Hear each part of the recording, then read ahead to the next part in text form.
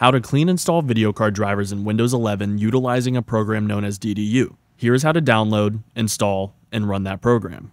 You will need to go to google.com and type in display driver uninstaller, or DDU, which will take you to guru3d.com/download.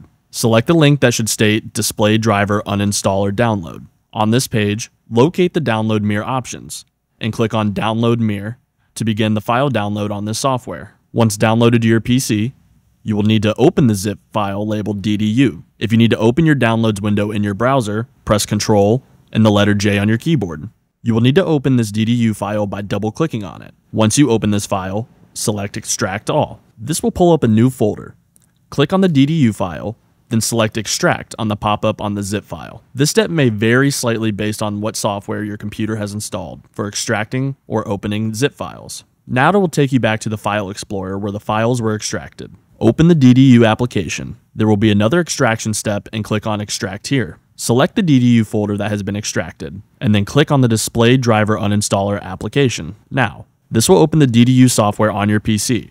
Click OK on the initial pop-up window. You may receive 2 pages from the DDU software upon first opening, but we did not get those pop-ups in our example today. If you are presented with an options page, do not change any of the options and click Close on the options page. Then, click on OK to proceed into the DDU software if presented with these pop-ups. Now, once in the DDU software, you will need to select your driver in the drop-down menu on the right and then choose Clean and Restart. In our example, this would be an NVIDIA card.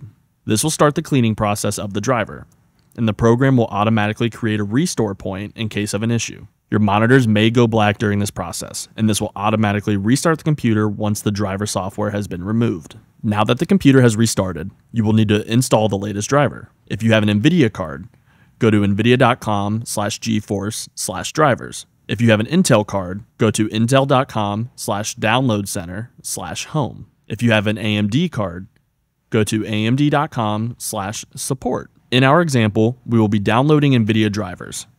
Download the latest NVIDIA GeForce Experience software.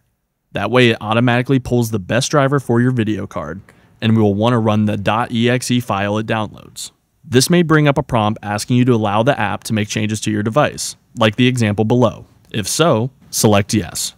Let the software install.